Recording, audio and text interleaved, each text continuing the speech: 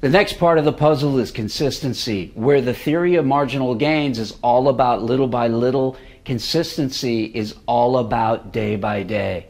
When combining both of these principles together, you get an entirely different animal. The problem that most students have with practicing is that it's not consistent. Because of this, they rarely achieve any real long-term momentum. So rather than trying to practice for long periods of time, experiment by breaking it down into 2 short 30-minute practice intervals every day. But the key here is to make sure that it happens every day. Well, I can just hear all those people out there saying, I can't practice for an hour a day. But think about it. Everybody has the same 168 hours in their week. By practicing for just 1 hour a day, that only equals 7 hours, leaving you with 161 hours left to do everything else in your week. Contrary to popular belief, practicing 7 hours isn't hard because of the time it takes out of your week.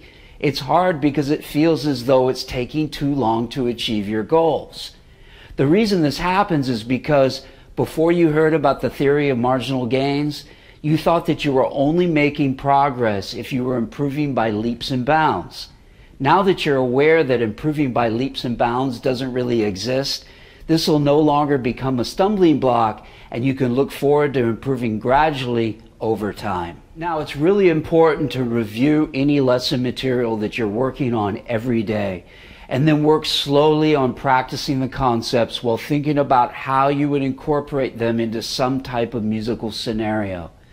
Many will watch a video lesson once and then just start practicing without reviewing the content they've learned every day.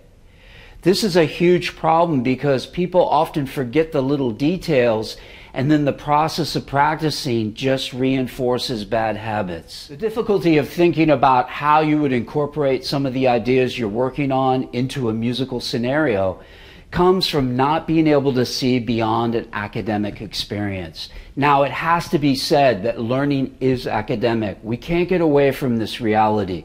But little by little and day by day, using the power of your own creativity, will start to lead you into making the connection between the exercise you're practicing and the music you want to play. Okay, so this is the second principle to becoming a better bass player. See you in the next video.